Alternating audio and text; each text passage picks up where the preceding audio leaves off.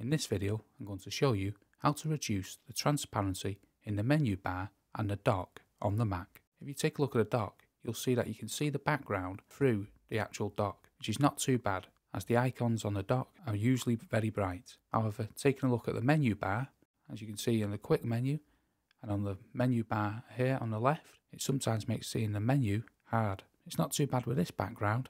However, with some backgrounds, it makes seeing the menu very difficult. So to combat this, you want to head up to the top left hand corner, click the little Apple logo and come down to System Preferences. And from System Preferences, you want to come across to Accessibility. And on the left hand side, you want to select Display. And on the main display setting, you want to click Reduce Transparency. And as you can see, the menu bar and the dock go to a solid grey colour. When you click Menu and the drop down is much easier to see, no matter which background you are using. Myself and many others would prefer if the dock could still stay transparent. However, that is not an option at the moment. And to turn it back to transparent, you want to go up to the accessibility page and retick in Reduce Transparency to make the dock and the menu bar back to transparent.